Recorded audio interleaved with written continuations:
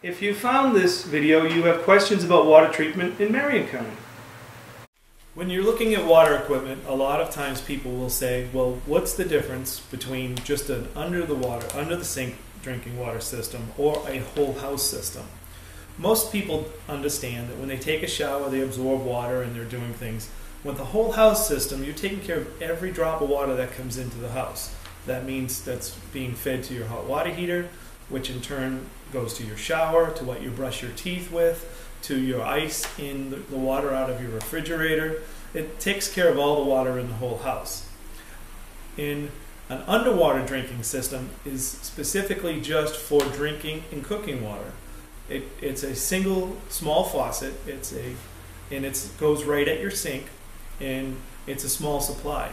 The filtering system there requires filters depending on your water supply to be changed every 6 months to a year, somewhere in that area. And you have to you lose some of your space under your sink and stuff.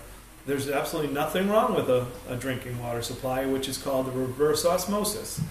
But generally a whole house system is what people go for because of the fact that they're showering and their hair feels better, and when they're shaving and their skin, remove the chlorine and all the other things that are in the water. Hi, I'm Steve from Filtration Direct, the only recipient of the Angie's List Super Service Award in the state of Florida. We'd like to thank you for visiting us, and if you have any further questions at all, please feel free to look at our website or give us a call.